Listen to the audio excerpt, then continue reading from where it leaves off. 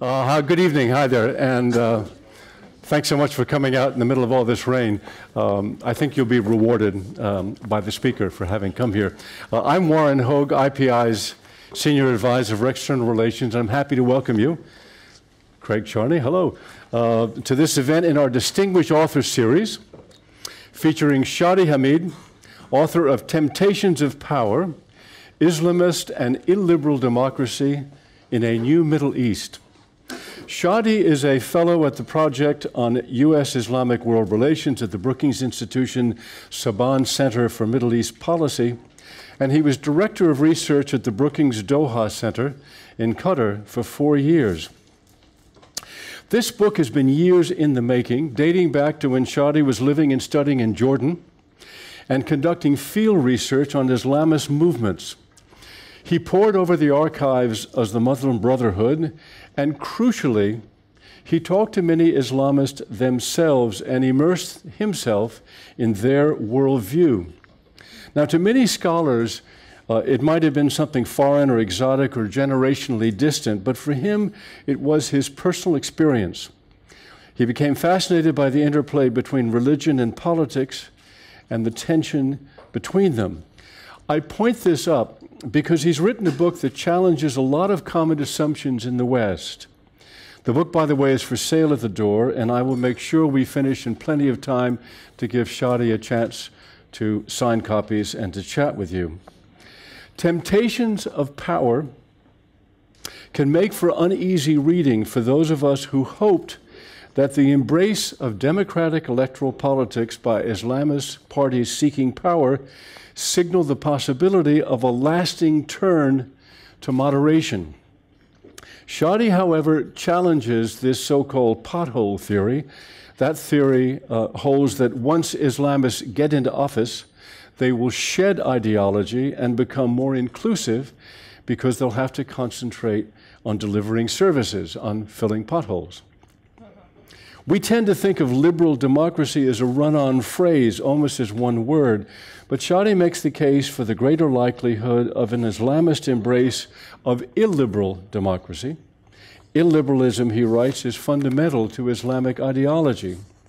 So the question arises, how should the West react when Islamists follow the path of liberal democracy as long as it provides them a way of getting elected, but then, once in power, turn away from it to pursue illiberal democracy as their model of governance? That model, of course, is one that rejects some basic tenets of democracy that many of us hold dear, like the alternation of power, women's rights, and the idea that Parliament, not God, determines laws. For the answer to that, and to a lot of other vexing questions that arise in his fascinating book, I'm delighted to welcome to IPI Shadi Hamid.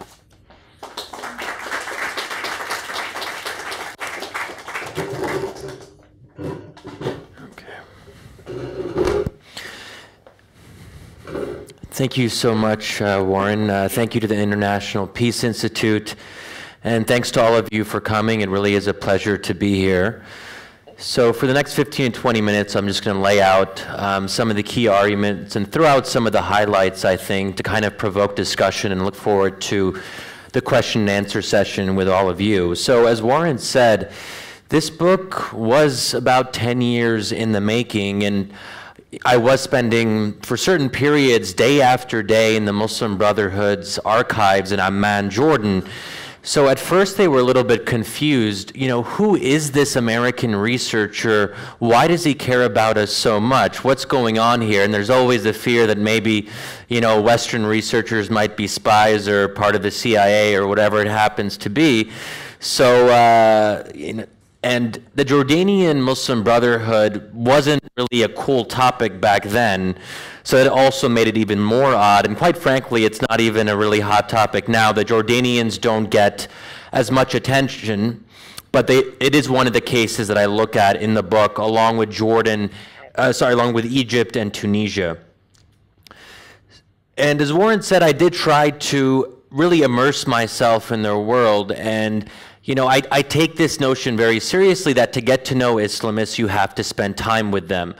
get to know them, their fears and aspirations as real people. And we don't have to like Islamists or agree with their ideology, but we do have to understand them. And I hope that this book contributes to that understanding. Now, let me kind of just start off here with a quote from someone all of you probably know, ex-Egyptian President Mohamed Morsi, who's in prison now. And I got to know him a little bit before he became president. So I met him for the first time on May 8th, 2010. And in the first chapter of the book, I talk about my first experience interacting with the ex-president. He said something very interesting, and it really struck me. As I was finishing the book, I was looking at old recordings, and this particular quote really stood out for me from Mohamed Morsi. So we were talking, and I described the Muslim Brotherhood as an opposition movement. He took issue with that and said, we're not really opposition. This is what he said, quote unquote. The word opposition has the connotation of seeking power, but at this moment we are not seeking power because that requires preparation and society is not prepared. Now the timing is very interesting here because this was 8 months before the Arab Spring began. So that just gives you a little bit of a sense of their mindset. They were still very much in this gradualist mode. No rush. They're playing the long game. And Morsi would have never dreamed then that he'd become the first democratically elected head of state. I would have never dreamed of it. And he's not a very remarkable guy, doesn't really have much in the way of a strategic vision. He's much more of the kind of loyal enforcer, the apparatchik. That's what he was about. That said, I will say this about Mohamed Morsi. He's the only Muslim Brotherhood leader I ever met who does impromptu impressions of former U.S. presidents. I won't mention which. Actually, I will. Jimmy Carter. He's good. He's good on the Jimmy Carter impression. Now, similarly, Rashid Ghannouchi, the leader of the Tunisian Islamists, said something similar years ago when he was in exile. He said the most dangerous thing is for Islamists to be loved before they come to power and hated afterwards. To fast forward a little bit to a couple months after the Arab Spring, May 2011. So Mubarak fell and was ousted, as we all know. And I met with another Brotherhood official, Assam Al-Arian, in May 2011. And again, I didn't really realize this at the time, but again, looking back as I was finishing the book, I was like, wow, he actually did say this. He said, quote unquote, the people won't accept an Islamist president. And then he went on to explain why he thought that was the case, which is it's interesting to kind of look back in retrospect. So what I try to do in this book is track the evolution of Islamist attitudes. And one of those things is how they view the prospect of power. But more generally, to look at how Islamists respond to repression and democratic openings. And these are, in a way, the two main phases that the Brotherhood has gone through over the course of its existence. Sometimes you have intensifying repression, sometimes you have small but significant political openings, sometimes even more than that. Now, one of the key arguments I make is that, contrary to the academic and conventional wisdom, repression, rather than having a radicalizing effect on Islamist groups, actually forced them to become more moderate. So I call this forced moderation. And I guess I should just offer a brief disclaimer. So as I've been giving talks about the book, I've started to get this criticism. Shadi, are you becoming an apologist for repression? Are you saying that repression is good? No, I'm not saying that here. I'm saying from a purely descriptive standpoint, in my research, this is what I found, and I have to reflect that faithfully, even if myself, I'm a little bit uncomfortable with my own findings. And I do struggle to talk about this part of it because it doesn't feel good to me to say that repression had a moderating effect. But that is, in fact, what I found in my research. And not to get too much into the specifics of that argument, but if you do want to delve into that in depth, I discuss it at length in chapter 2 of the book, and I try to identify a set of causal mechanisms that explain why we might have this counterintuitive result. Now, the flip side of this is what happens under democratic opening. So if repression has a moderating effect, what can we expect with democracy? So here, the kind of academic and popular wisdom, if you will, is that ideological parties under democratic openings move to the center. For the political scientists in the room, you might be familiar with median voter theory. So this is what happened with socialists and Christian Democrats. They had to move to the center because they had to build broad-based coalitions and reach out to independent voters. The center is where they had to go if they wanted to be successful.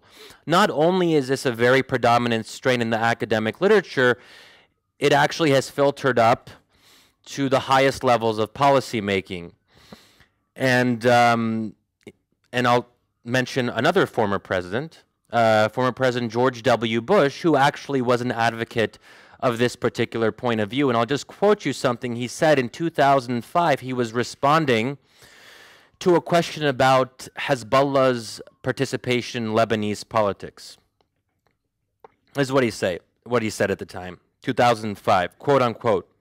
I like the idea of people running for office. There is a positive effect. Maybe some will run for office and say, vote for me. I look forward to blowing up America, but I don't think so.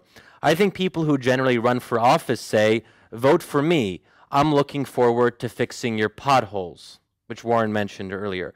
Also known as the pothole theory of democracy.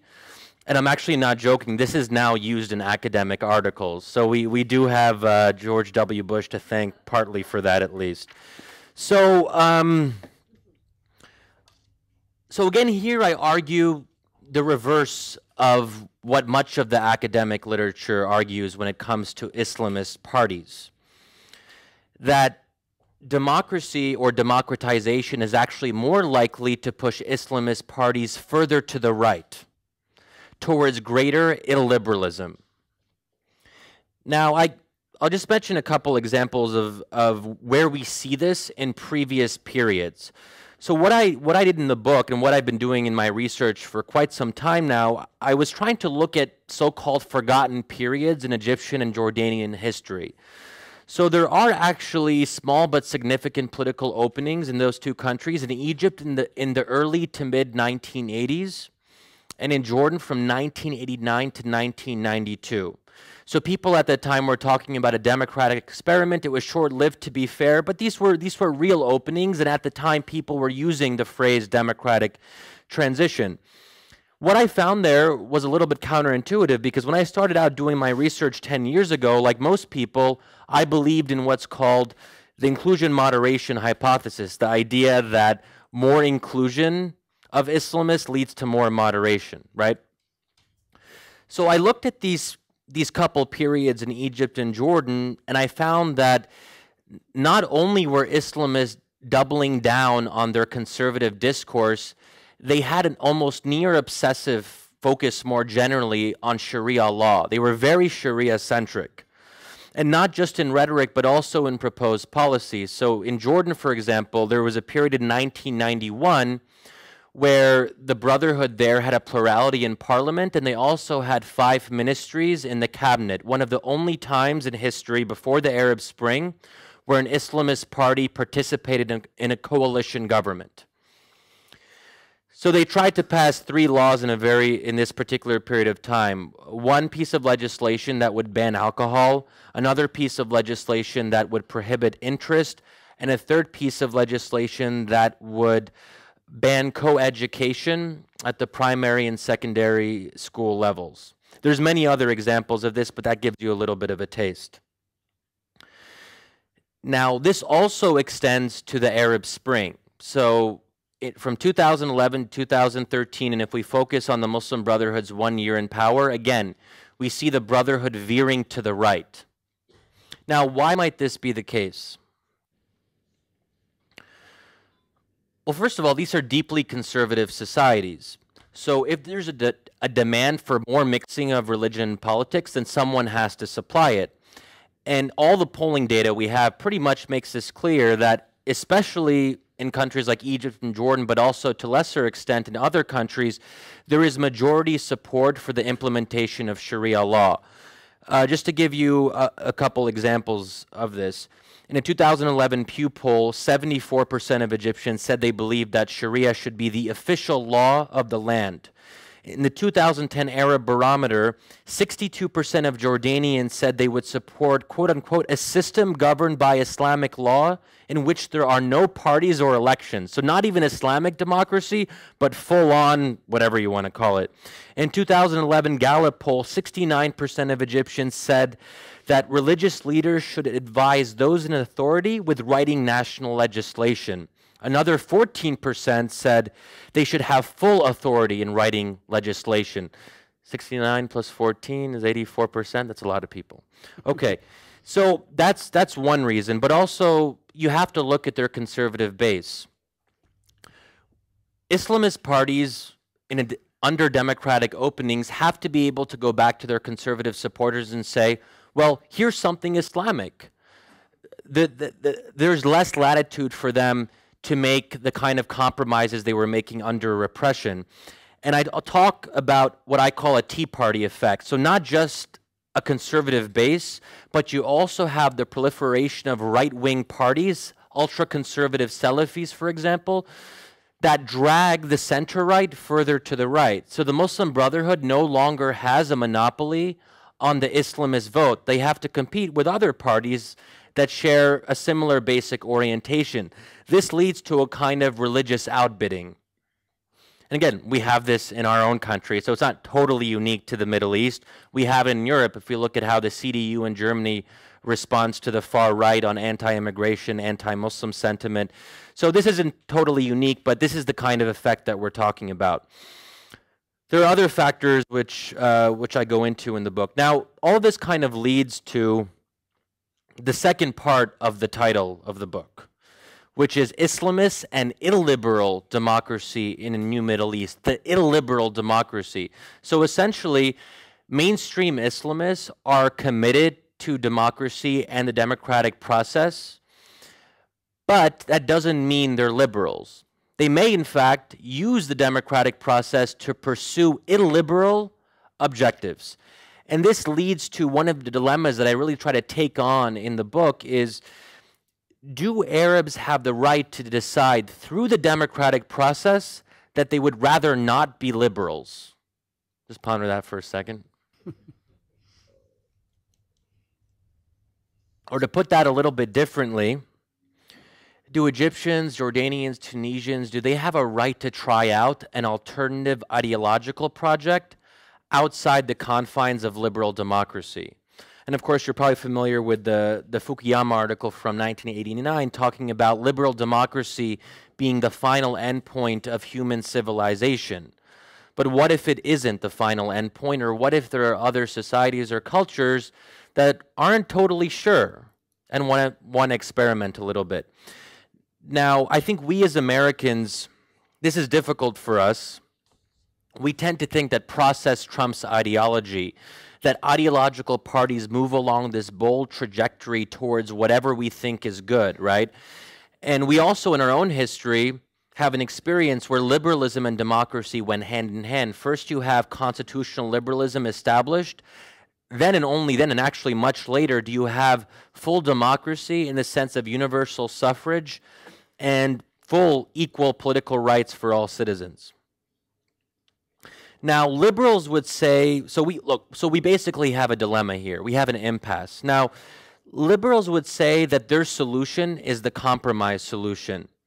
That in a liberal society, everyone, secular or Salafi, has the right to express their personal and religious preferences. That's the way to go. That's what we have in this country. But the notion that liberalism is neutral can only be accepted within a liberal framework. Islamists would argue that they cannot fully express their Islamism in a strictly liberal or secular regime. So again, we're at an impasse. And I think this is one of the key challenges if we look at Egypt's transition, and even to some extent Tunisia's transition. You had two sides, and if you take them at their extremes, you have hardcore secularists and ultra-conservative Salafis Liberals, by definition, are supposed to believe in certain non-negotiables, certain rights and freedoms, right? On the other hand, you have Salafis, but their non-negotiable is kind of the opposite, that they have a right that the state should intrude on the personal lives of citizens in the name of religion. How do you square the circle on that? And I would say that here you have two irreconcilable conceptions of the good. And this is where I think the Arab transitions are quite different than what we saw in Latin America in the 1980s and 90s, where the primary cleavage was economic in nature. You can split the middle on economic issues, right? But how do you split the middle on religion and ideology? And I would go further and say that in many transitional countries in other regions, the basis of the state was more or less accepted or resolved. In the Arab world, they're starting from pretty much the basics: the nature of the nation state, the purpose of the nation state, the identity of the state, the role of religion in public life. And in this respect, the divides are more raw and existential, and perhaps are more comparable to the revolutions of 1848 or the wars of religion even before that.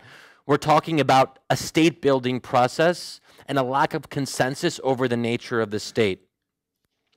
Now, let me just close up here with a couple thoughts about how we might be able to resolve the impasse, or can it even be resolved in the first place?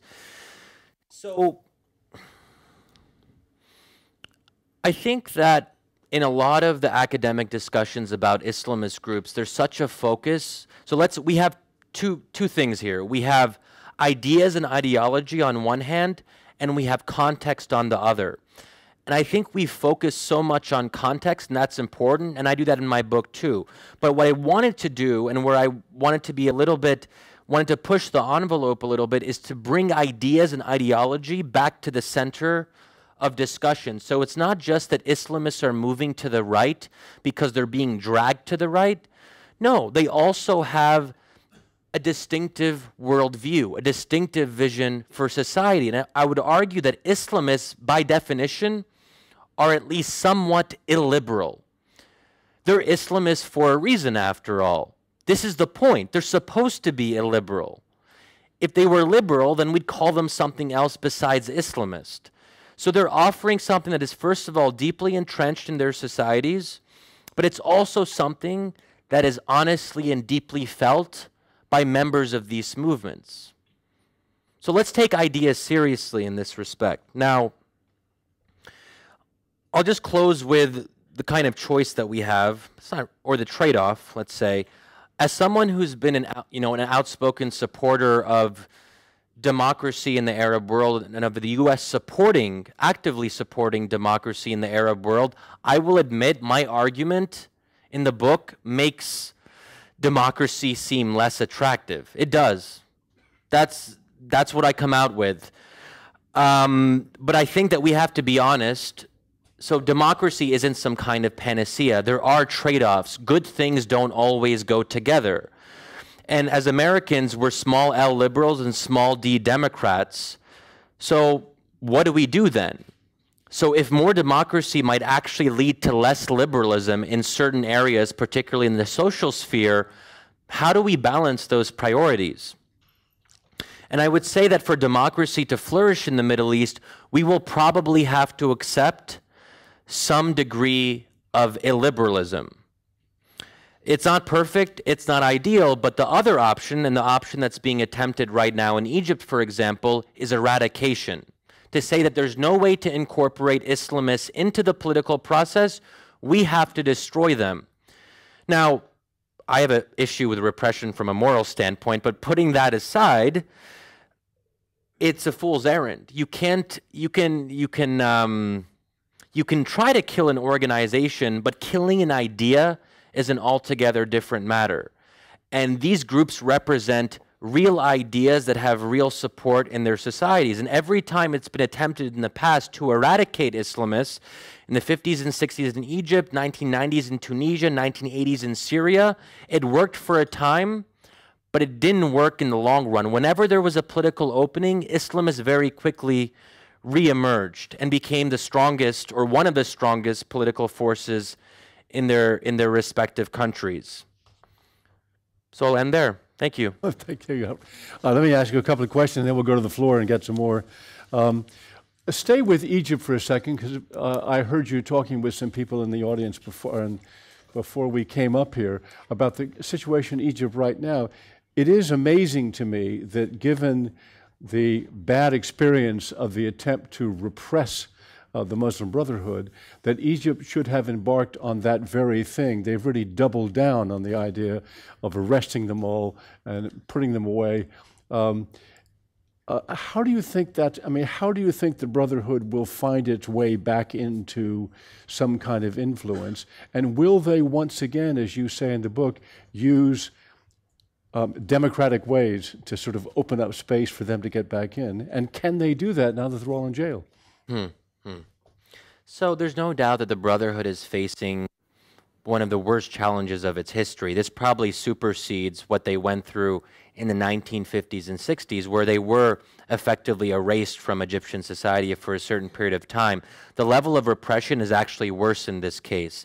Quite frankly, this is unprecedented in Egyptian history. We're talking about the worst, what Human Rights Watch calls the worst mass killing in modern Egyptian history. Over 600 killed in one day on August 14th.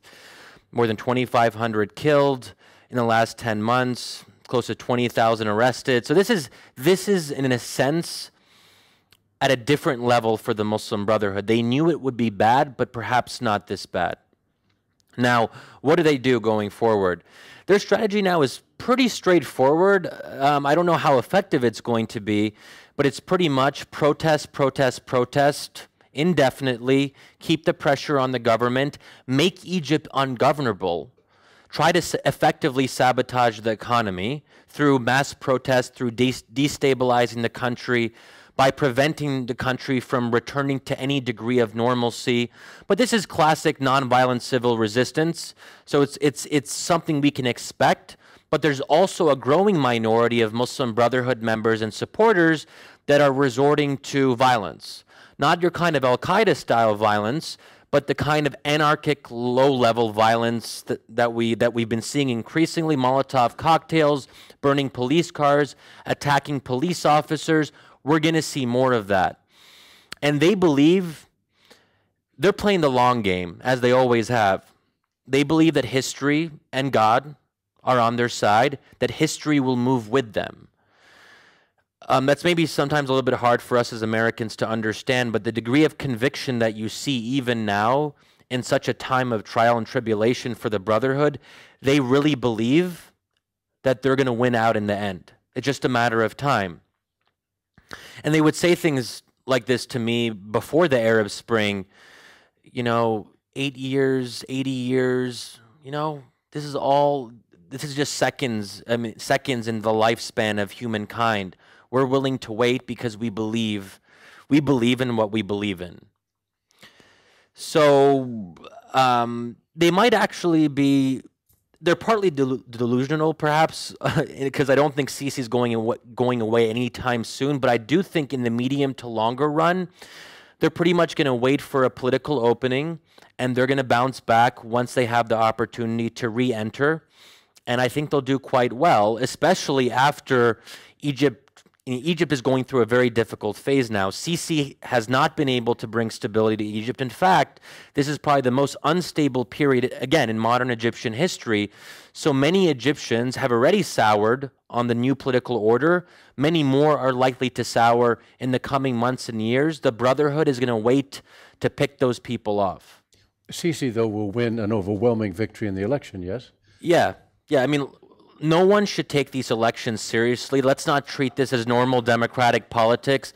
There's nothing interesting here. Maybe the turnout levels, maybe the percentage, but we have no way of knowing whether the announced percentage is actually the real percentage. There are no parallel counts. There are very few international monitors. We pretty much got to take the Egyptian regime at its word, which I wouldn't do. Shadi, I want to apply some of your thing. By the way, my reason I was so attracted to this book is the kind of contrarian thinking that you've been talking about just now.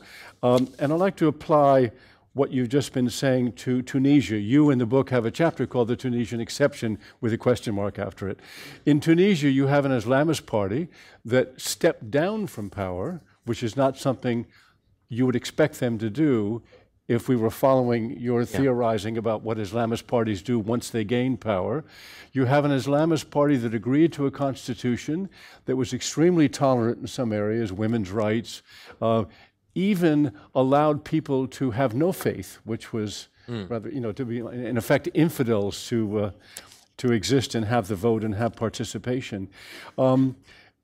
Is the Islamist party in Tunisia, is its purpose still to have a completely Islamic culture in Tunisia one of these days? And are they playing the long game, or could it indeed be the exception to the rule? Yeah. So Tunisia is starting from a different starting point. So if we look at Tunisian Islamists, Egyptian Islamists, Syrian Islamists, at least the mainstream ones, they're all coming from the same original school of thought, coming from Hassan al-Banna in the 1920s and 30s, the same kind of brotherhood school of thought. But this is where context becomes very important. Tunisia experienced forced secularization for decades. So the French cultural influence is still very much there. So when Islamists are working in society, they have to be respectful of those limits. They can't do a lot overnight because there are certain cultural norms. For example, the Code of Personal Status, which is the most progressive probably in the region, Islamists learned to live with that, and that became something that was accepted by all Tunisians during the period of secularization. Now, that said, we are seeing unprecedented Islamization on the social level in Tunisia. So over the past 3 years, you see for the first time, really in the modern period, Salafis walking around openly and publicly with long beards. You did not do that under Ben Ali or Bourguiba. You see more and more women donning the headscarf. You see the mosques full in certain cities, which again you did not see before, in part because the security services would do sweeps at the mosque to see who was praying 5 times a day, because those could be the troublemakers. So we are seeing Tunisians reintroduced to their religious tradition, at least some Tunisians, and we are seeing a kind of new equilibrium. And this is always the argument that Islamists made and continue to make right now. They don't necessarily have to impose Islam on people. They would actually argue that freedom and Islamization go hand in hand, that if you give Arabs freedom to make their own choices and decisions, they're naturally going to move towards Islam. And this kind of goes to one of the fundamental beliefs of groups like the Muslim Brotherhood or Nahda about the state of nature, the fitra, the Arabic word for the original state, that when a human being is born, he has a fitra, right? And they would say that fitra is naturally inclined towards obedience and submission to God. And ultimately, they would say, towards some appreciation or support for Islamism, however you want to define Islamism. So I think the key question going forward in Tunisia is, what if Islamists keep on winning elections and have to be more responsive to their conservative base? Because they were essentially forced out of power. Yes, they voluntarily stepped down, but that's not what you would normally have in a democratic setting. What happened was there were mass protests over the summer. The secular opposition, some in the secular opposition, were threatening to bring the whole process down if the Islamists did not step down. So even with all the compromises and concessions that Tunisian Islamists were making, and you mentioned some of them, including on the constitution, where they actually accepted a constitution that doesn't have the word Sharia, which is remarkable for an Islamist group. But despite those compromises, you still saw this fundamental existential ideological gap between secularists and Islamists, and we almost saw a breakdown in political order over the summer. The only way an Egypt-style situation was averted was by Islamists saying, fine, we're just going to step down, but then our secular is going to accept it if Islamists win in the next scheduled elections? That's still an open question, and I think that is the key test for Tunisia going forward. Now, so far, I think Tunisia has been somewhat successful because Islamists have given up some of their Islamism, or much of their Islamism, some would say. But that's not sustainable. You can't ask an ideological group to permanently give up its own ideas for society. That's also a little bit undemocratic. The essence of democracy is that ideological parties should have the right to reflect the preferences of their supporters, of the public. If the public agrees with those sentiments, democracy is supposed to be responsive to that, to one degree or another. Final question, and then we'll go to the floor. And this one is about Washington. Shadi, you worked in the State Department at one point. I think you also were on the staff of Dianne Feinstein. I think it's fair to say that at one point you were advising or counseling that the U.S. ought to work with the Muslim Brotherhood. Two questions in one. How has Obama done? And what should Washington do about this situation that you are describing right now? Don't get me started about Obama. Well, that's why I asked about him. Okay. So there was a period in 06, 07 when a lot of us were part of this debate in Washington where we were making the case that the U.S. should engage with Islamist parties. It's better to engage with them before they come to power rather than afterwards, because it'll be too late afterwards and you'll lose leverage. And the argument I think we were trying to make, at least, is Islamists are going to come to power inevitably. We don't know when. Could be 2 years, 3 years, 10 years, whatever it might be. But there was really no doubt about this. In free and fair elections, Islamists were either going to win or do very, very good. So it made sense for us to get ahead of the curve and think about that creatively and engage in a more meaningful way with these groups. We did not do that. And that's why when the Arab Spring happened, we were caught off guard and we didn't really have relationships with these parties. So we had to pretty much start from scratch, and that was problematic. Now, kind of looking more broadly at how this administration has dealt with the Arab Spring and democracy promotion more generally, I mean, I get sad when I think about the Middle East now. I mean, as someone who was in Tahrir Square when Mubarak fell on February 11th, 2011, and I was there when the announcement was made and the crowd just erupted in cheers. It was really like nothing I've ever experienced in my life, to be there and to feel that. And I remember later that night I was writing an article at a cafe close to Tahrir Square, and I remember overhearing an Egyptian woman saying, I can't remember ever seeing my fellow Egyptians this happy. And she was right. How did we get from that to this? Now, I think the U.S. had a major opportunity to get it right this time. We had been supporting autocratic regimes for decades, and it's a very tragic history, I think, of involvement and interference. But the Arab Spring should have made us, rethink our policies and say, well, autocratic regimes might seem stable on the surface until they don't, and then it's too late. I mean, they always seem stable until the very end. So we have to think ahead here and realize that, and I would argue, maybe this is my ideological bias, that autocratic regimes by definition are temporary. They're inherently unstable. Autocracies can't last forever, that at some point people demand the right to vote for their own representatives and make their own choices. It doesn't have to happen right away, but it will happen eventually. Those demands will accumulate. So, there was an initial surge of optimism. The Obama administration did do some good things, but then you kind of go back to business as usual, the same old relationships with autocratic regimes, and the general desire to disengage from the region altogether.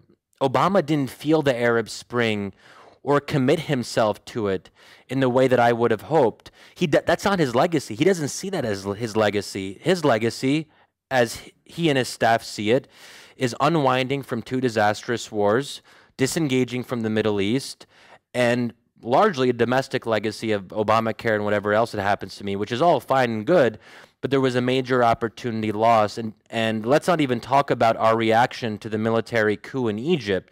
There's so much we could have done before the coup, but at least, even if we did nothing before that, on July 4th, the day after the coup, the course for the U.S. was very clear. It should have been very clear. Our own law required us to suspend military assistance. Our law said this, that we cannot provide military assistance to military regimes that oust a democratically elected government. And from a political science standpoint, there was no disagreement about this. It was unanimous among political scientists.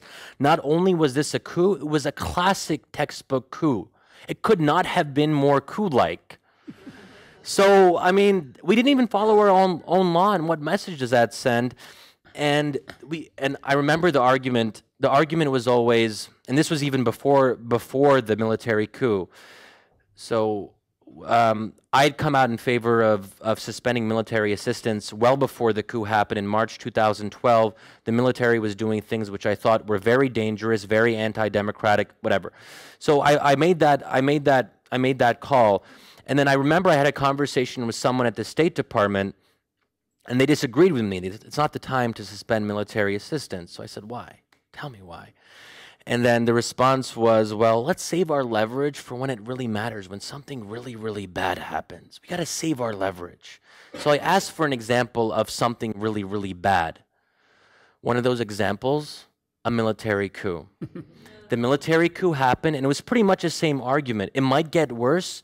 Let's save our leverage and influence for when it really gets bad. The first massacre happened. The second massacre happened. At some point, you have to draw a clear red line. And I can't even, and that phrase now isn't even taken seriously, red line. But at some point, you have to say, you cannot cross this, and if you do, there will be serious consequences, and we will not waver. We did not do that on Egypt. Excellent. I'd love to get some comments and some questions. By the way, we are webcasting, so when I recognize you, a microphone will come to you. Please stand up, because we can hear you better that way, and hold the microphone steady, because that's the only way the sound goes out correctly over the webcast. So we'll start, and the second, we'll take three at once, okay? And then Raquel first, and then Craig Charney second, and Ann Phillips will be third, okay? Okay, hi. And we'll take three now, and there'll be another round of three after that. Extremely interesting propositions. I don't understand how the economic issues in Egypt are not impacting the whole issue of Islamization. I mean, you haven't really addressed it, and I just wondered. After all, there is quite a lot of unemployment, particularly among the young. And of course, we're assuming that there is no solution from what you were talking about, separating religion from the state. So if I was an Egyptian, unemployed, young, why would I become a Islamist, is what my question is. Okay. And the second was it you, Craig? Yep. Shadi, nice to see you again. As you recall, the last time we met was at the Bunny. Craig, identify yourself, Sorry, please. Craig Charney of Charney Research and the IPI. The last time we saw each other was at the Bunny-esque conference which, in 2010, which seemed like the high noon of Arab autocracy, but turned out to be its dusk. So I guess we all learned to be more cautious in our predictions from that. My question here, though, is this. You've spoken about the strength of Islamist movements when there are democratic openings. Are you not really speaking about the weakness of liberal movements and organizations? What has struck me, particularly when I was working in Egypt after the Arab Spring, is the fact that there was no one who was around to say tolerance is a good thing, profit is a good thing, markets are a good thing, perhaps visiting Israel would be a good thing. The absence of liberal institutions, organizations, or other forces within countries which do have a sort of civil society, again with the substantial exception of Tunisia and perhaps Morocco, is the thing that I find most striking in the strength of Islamist forces. I'm not sure that their power by itself is overwhelming. Yeah. Good question. And then Anne?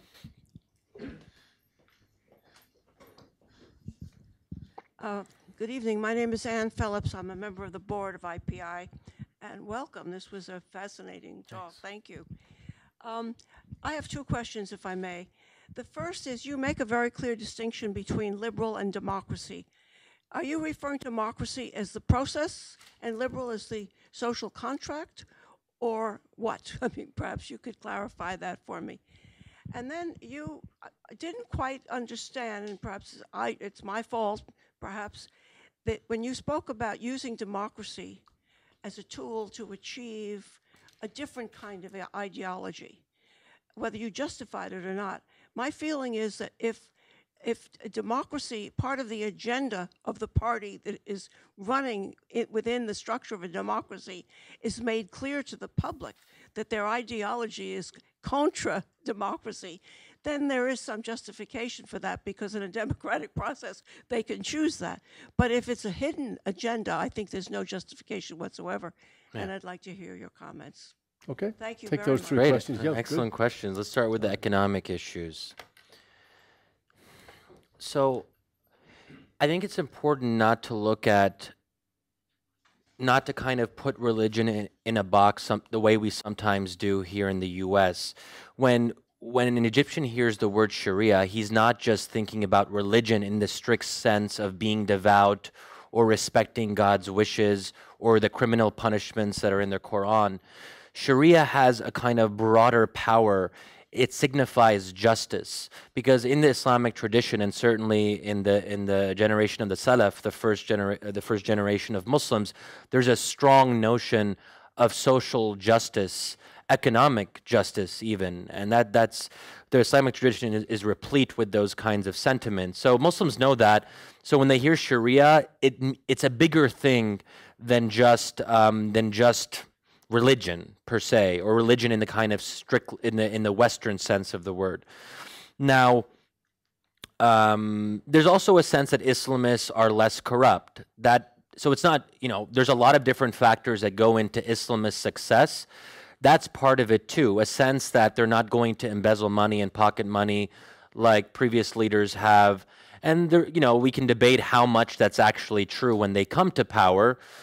Turkey could actually be an interesting example in this regard in terms of their economic success, but Islamists and economic success are not mutually exclusive. In Turkey, we see how the two can actually go together. Granted, they're not technically Islamists in Turkey in the sense they are in Egypt, but let's call them neo-Islamists or Islamically oriented, whatever it might be. The other problem here is no one has a distinctive economic vision in these countries. All the parties pretty much say the same thing. So the economic cleavages don't really get a lot of traction in the electoral context. Everyone pretty much believes that poverty is bad, employment is good, the social justice is good, the free market is good when it helps people, it's bad when it doesn't help people. I mean, the degree of economic sophistication in public debate is very minimal, but everyone is pretty much either left of center or right of center on economic issues, and so that's not going to get voters excited. That's not going to distinguish you from the other party, and that's why everyone reverts back to identity and religious and ideological issues, because that's how you say to your potential supporter, he's bad because he's different than me, right? This brings me to the second question. Why is it just that Islamists are strong, or is it also that liberals are weak? Now, yes, liberals are also quite weak, but I would say there are deeper structural issues for that in these societies. Now, what is liberalism in the Egyptian context? I mean, up until now, liberals, and I use quotation marks because they're not true liberals for the most part. For example, the vast majority of liberals in Egypt supported a military coup against an elected government. Liberals are not supposed to ally themselves with militaries that are repressive. That doesn't really go along with liberalism either, right? So there's a problem here. But also, liberalism has really just become a stand-in for being against Islamists or hating Islamists. The challenge now for liberals in the Arab world is to articulate an alternative ideological orientation, to say what is liberalism in an affirmative sense, not just in a negative sense. There's still a long way to go. That'll take time. It's not going to happen overnight. There may be a ceiling to how much liberalism can succeed, though. And I don't want to get into too much of a philosophical debate about the distinctiveness or of the Arab world, or even the distinctiveness of Islam, but let me just put it out there to be a little bit provocative. Is Islam the same as other religions, or is Islam distinctive in how it relates to politics? Now, I think that the region has proven to be rather resistant to secularization. And I would say that Islam more generally has been resistant to secularization and will be for the foreseeable future. Now, there's a lot of reasons that I could kind of put forward for that. I think you can see examples of this. So even in cases of forced secularization, where it's really been imbued in these societies, in Turkey and Tunisia being the two most obvious examples, it didn't succeed even there. And look at what Ataturk tried. He essentially he changed the entire language, the script of the language, I should say. That's a pretty aggressive move to try to push Islam out of the consciousness of the people. So people weren't learning Arabic anymore or being able to read Arabic. But even then in Turkey, the most secular state, Islamists and then neo-Islamists were able to rise to the fore eventually. I would look at the broader sweep of history of 1,400 years of Islamic history. Secularism was only the predominant ideology for a very brief period, perhaps from the early 20th century to maybe the 1960s. But I would argue that's the aberration. That's the exception to the historical rule. Now, you might argue that in the Islamic tradition, historically, there is precedent for secularism in the Anglo-Saxon sense, meaning separation of mosque and state. There is some truth to that. So in the old days of the caliphs, you had some functional separation between the caliph as the executive branch and the clerics, the religious clerics, who were autonomous. But that doesn't mean the religious clerics lost their influence. It means they were autonomous and had a lot of sway in society, but there was a job for the clerics and a job for the executors, if you will. But there is no precedent in 1,400 years of Islamic history for the privatization of religion or for secularizing religion and trying to reduce its prominence or importance. There's no period where Islamic law was not at the forefront of public discourse. Now, I do think there are distinctive aspects of Islam that make it thus. And I won't get into it for now. I'll say one thing, that there's no tradition of leave unto Caesar what is his. If we look at Prophet Muhammad, he was a politician, a head of state effectively, a theologian, and a warrior all intertwined in one. So that itself sets a kind of precedent.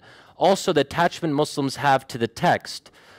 Unlike most other religions, Muslims don't, to be a Muslim, at least in an Orthodox sense, you can't just believe that the Quran is inspired by God or that Prophet Muhammad mediated the Quran. No, the Quran is literally every single letter and word is directly from God. That makes it more difficult to have a secular style enlightenment because of the kind of very intense attachment to the divine text. I could go on. The third question, the distinctions between liberalism and democracy. So I'm thinking here about, I wouldn't reduce democracy solely to process. It's not just about that. For there to be democracy, in even the most minimal sense, you have to have a respect for opposition rights. The opposition has to have recourse through the democratic process. Other parties have to be able to win. So that requires some degree of freedom of expression, freedom of the media. Otherwise, you'll have a situation where the ruling party keeps on winning indefinitely. Now, when I talk about liberalism, so I'm talking about a kind of bundle of rights that aren't, I would say, intrinsically tied to democracy, in the sense democracy, rule of the people or rule of the majority. And of course, there are protections for minority rights. The majority can't do anything it wants. So even in an illiberal democracy, there would have to be a limit. But I think it's up to each society to decide how far can a popularly elected majority go. And I think every society deals with this tension. I think it's more pronounced in the Middle East, but even here in the US, we do have these debates. So in certain southern states, on the state level, we have legislatures that try to pass illiberal legislation, whether it's banning abortion rights, discriminating against gays, whatever it happens to be. India, the largest democracy in the world, just elected by wide margins someone who's really illiberal. Not only that, some would say has been complicit in genocidal acts against the Muslim minority. So this isn't the first time this has happened, and we struggled with this in our own history, finding the right balance between the will of the people, however you want to define that, and the protection of individual rights and freedoms. If you're interested, I would say also, I draw on Fareed Zakaria's work here, his 1997 book, The Future of Freedom, where he talks about illiberal democracy in the US and abroad. And there's an academic literature which looks at the distinctions and the tensions.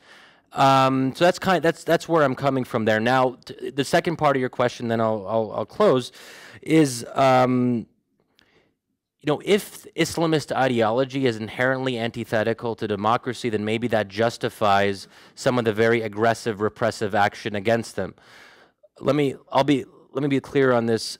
I do think Islamists, mainstream Islamists, are more committed to democracy and the democratic process than historically than secularists have been, than liberals have been. If we look at the record on both sides, Islamists do have a better record on this.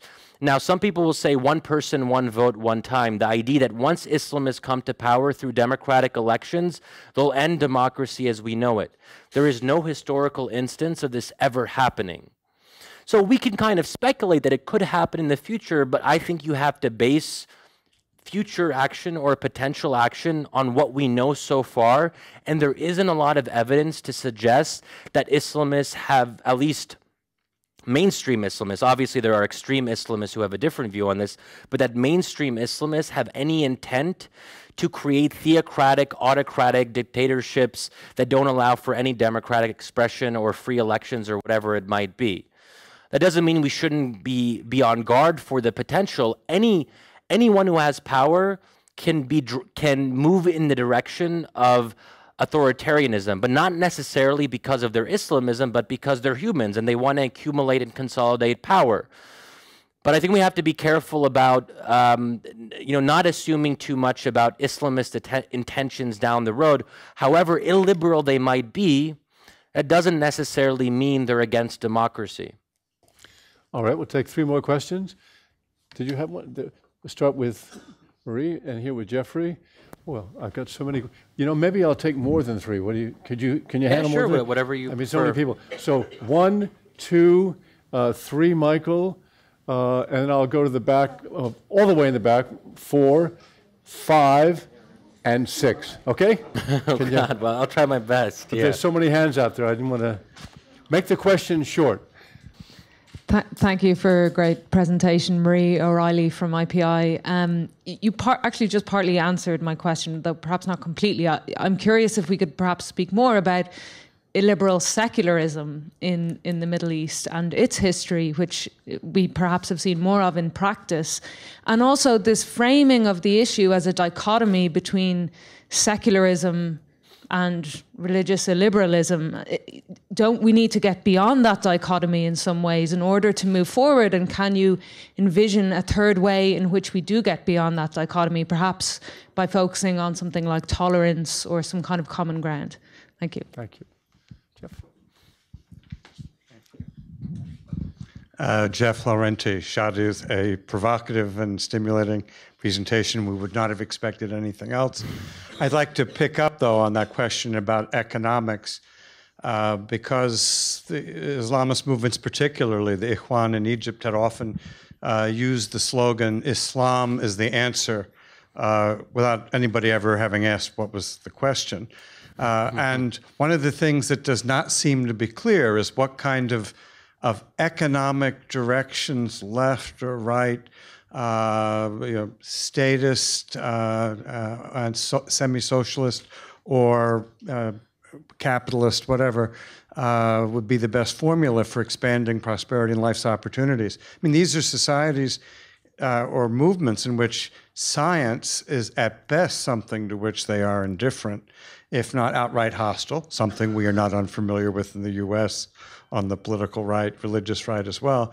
But that's a surefire guarantee of long-term lack of economic dynamism. What is, within the context of Islamist thinking about what you do when you're in power, what are the thoughts about what kind of economic justice, how economic justice is achieved, and economic growth and prosperity, if those are viewed as important? And to what, I mean, one thinks of the Italian Christian Democratic Party after World War II, 40 years. Everybody was online with what the Vatican saw as religious obligations, but then on economics, they were all fragmented and could not hold together as a coherent political movement in that regard, although they certainly could win elections. Do you see, over a longer time, Islamist movements as breaking down or breaking apart on economic issues? And do the non-Arab examples of Turkey and Iran suggest that there is a broad range of division to erode a regime that, over the long term, that seeks to impose this Islamist view on society and the economy? Okay. And Michael? Thanks. Hi, Michael Snyder from IPI. Since you brought up the issue of Turkey, I was curious if you could go into a little more detail on that. I know some scholars, such as Vali Nasser, who I studied under, would point to Turkey and the AKP, as an example of an Islamist party that has succeeded in maintaining overall democratic principles. And so how would you respond to that idea of sort of Muslim Democrats being possible? And just very quickly, one of the things related to that is that the liberalism may involve growing out your beard or having to wear the veil in Turkey, but it doesn't. The Islamism doesn't extend too far beyond those more cosmetic changes. So, to what extent is the illiberalism that you're speaking of? Mind if I keep going? Sure. Okay. Who did I name number 4? Do you remember? In the back. Exactly.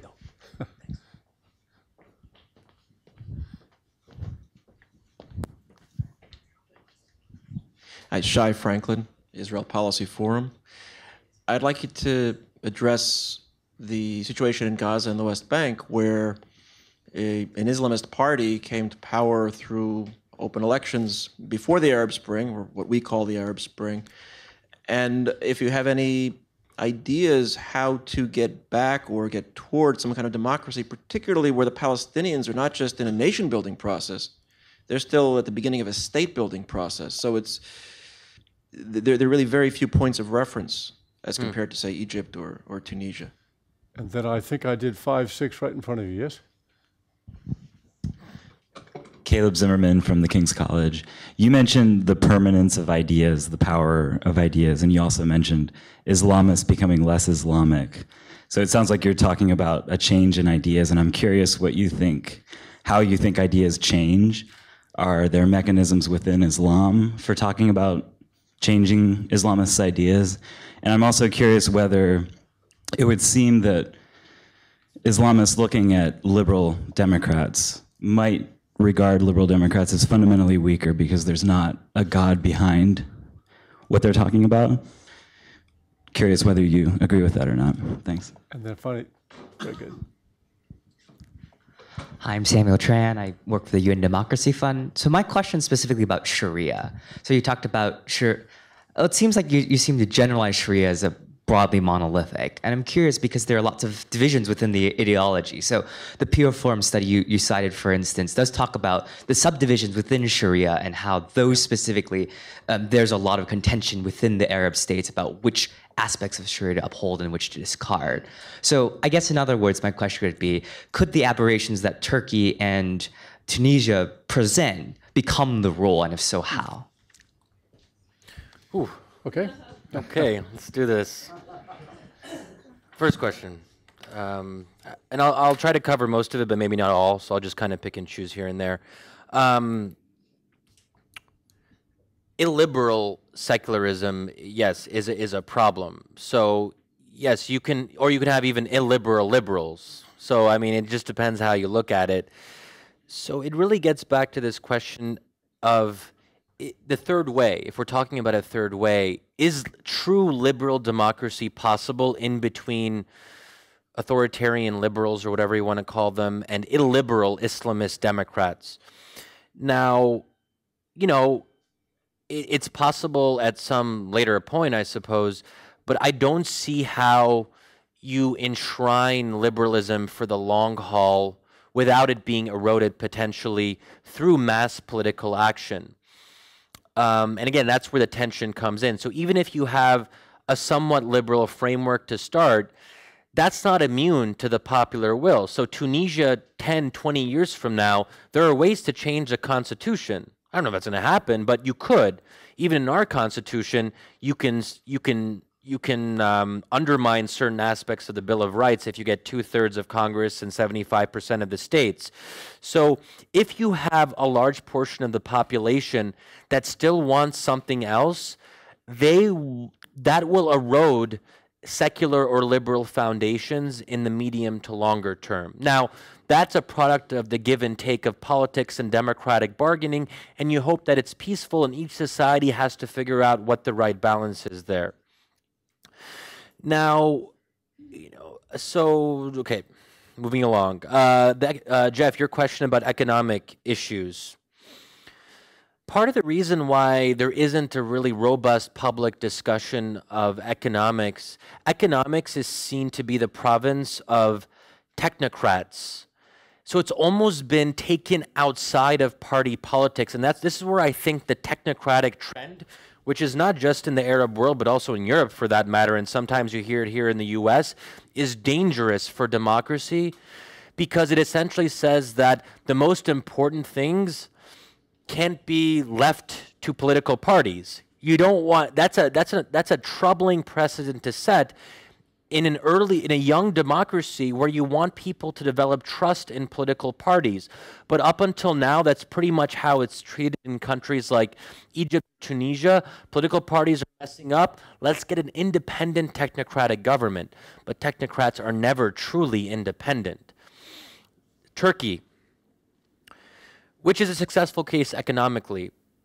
I think Turkey is really interesting, and this folds a couple questions. You have more than 40 years of somewhat democratic experience, but Islamists over time, I would say if you look at the AK party in particular, over time, they haven't moved towards the center. I would say they're moving to the right, and you're seeing these illiberal aspects of their approach really coming to the fore in the last 4 to 5 years. And on the other hand, you have one Islamist party after another being banned by the secular powers that be. Each time they formed a new Islamist party that was more moderate than the one before. So we can see this kind of repression-moderation link in the Turkish case as well. Let's look at the most recent elections on March 30th.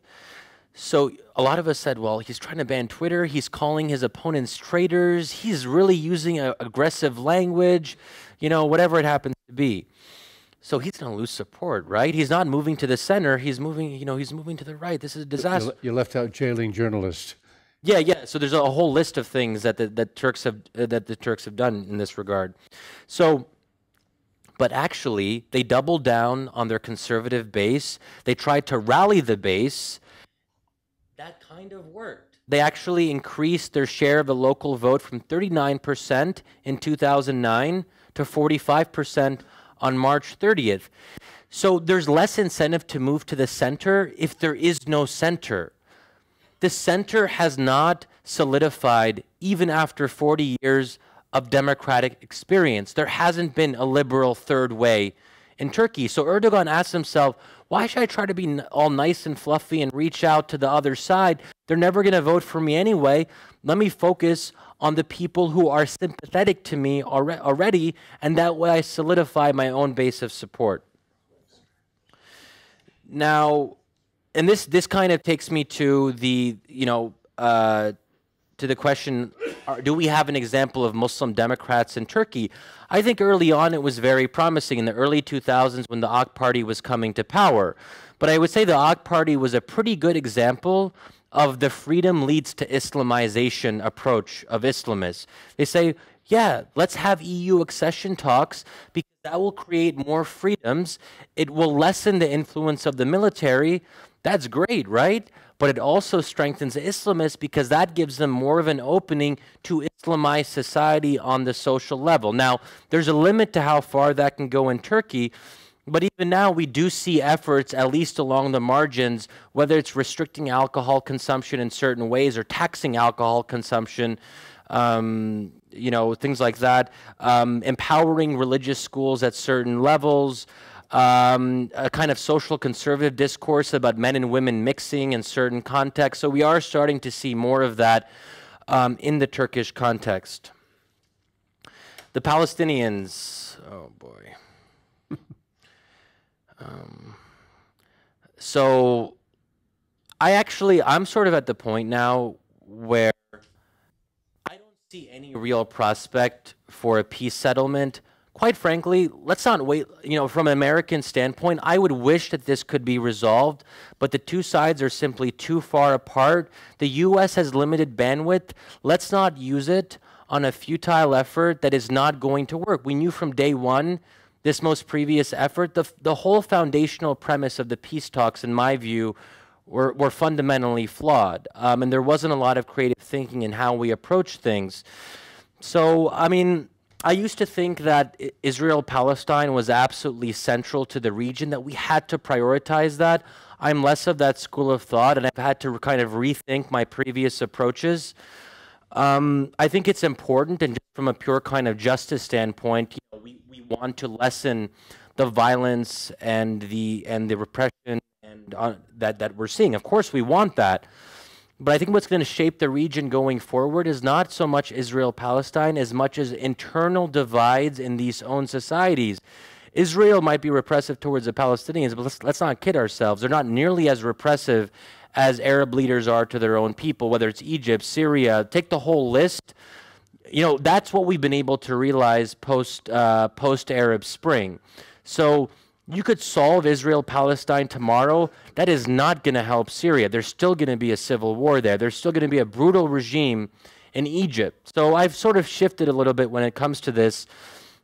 And through all the talk on the U.S. side about this renewed peace effort, we never talked about the elephant in the room, Hamas. We were trying to have a peace effort without talking about what is Hamas's role in any future peace deal. Now, you have a couple options. You can try to eradicate Hamas. That doesn't seem very feasible. So if you can't do that, how do you find a way to bring Hamas at some later point into the process? Because you can't really have peace without Gaza. And it doesn't look like Hamas is going to lose control of Gaza anytime soon. So the fact that we have nothing to say about Palestinian reconciliation, we have nothing to say about Hamas's role, doesn't bode well for future peace efforts. How do ideas change? So, how do Islamist ideas change over time? What is the interaction between ideas and context? Now, Islamists have changed ideologically, don't get me wrong. They have...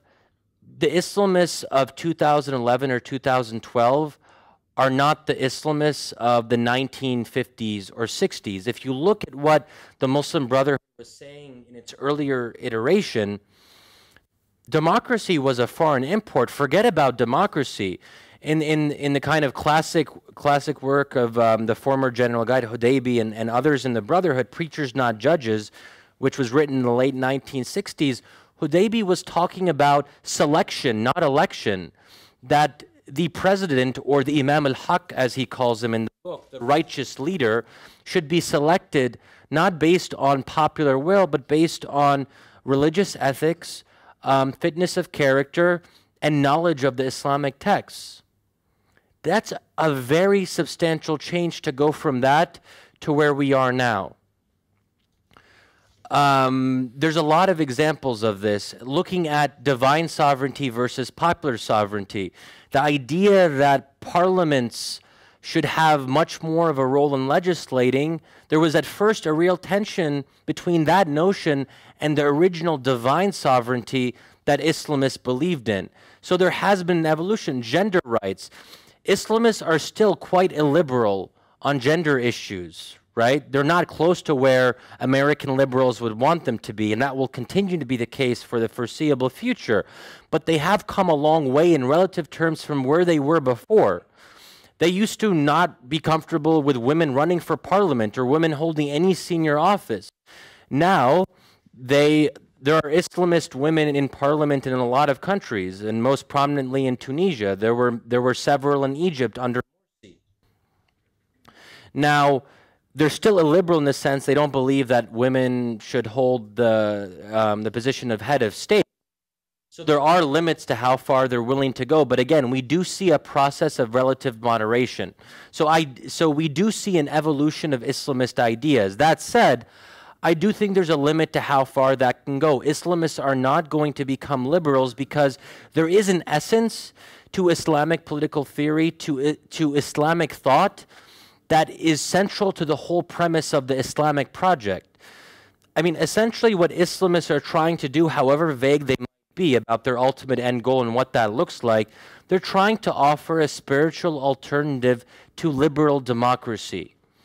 The foundation is different. And I discuss this quite a bit in the book, especially in the later chapters, what the conception of Islamic democracy might look like and how they conceptualize this ideal. Of course, that ideal always has to interact with reality, with political context. You try to go where you can go in terms of promoting your views, but sometimes you're going to hit a limit, and that's where you have to bring in other factors, whether it's a secular opposition, civil society, or even the international community. Islamists are very concerned about how they're viewed in the international context, how Western audiences view them. So maybe in their ideal world, they'd want to implement some rather aggressive piece of Sharia legislation, but they think to themselves, well, do we really want to do this? The US is our primary donor, and they're going to be furious if we do this now. It's very sensitive. Do we want to have an international uproar? These are rational actors. They're pragmatists with a program, if you will. They have a program, but they're still pragmatic. Now, the last question, so Sharia is not monolithic, and it means different things to different people, and also what you emphasize. And as I mentioned earlier, Sharia can have more of an economic component for some, and for others it can be more kind of strictly religious. It differs depending on who you talk to. But if we look at the polling and we even go into the specifics, and this is the case for the Pew poll, you do see widespread support for even specific pieces of Islamic legislation. So for example, even the religiously derived criminal punishments, the had punishments, Egypt has very high support for those. So for example, cutting off of the hands of thieves and things of that nature. Now, many people would argue there are preconditions and there's a lot of nuance and context to this, but even if we go into detail, there is widespread support. But yes, there is a whole continuum of understanding of Sharia and Islamic thought. And of course, you have Salafis. On one hand, you have Salafi jihadists, you have Al-Qaeda-style jihadists, you have Takfiri jihadis, you have mainstream Islamists, you have quote-unquote liberal Islamists like Abu al-Futuh, you have centrist Islamists like the Wasat Party. There's a real continuum. There's no doubt about that. And even when we talk about illiberalism itself is a continuum. You can have mildly illiberal parties or really illiberal parties. So we should never forget that there's a whole range of opinion and a real diversity of thought within the Islamist arena. Shadi, I began by saying I was drawn to this book and to Shadi by the original thinking in it by, I think I used the word contrarian. There's a lot of smashing of conventional wisdom in this book. I'm going to end it here because we're pretty much out of time, and I want to give Shadi a chance to chat with any of you and to sign books that you may purchase, the books for sale in the back. Thank you, Shadi, very much. You didn't let me down at all. It was a terrific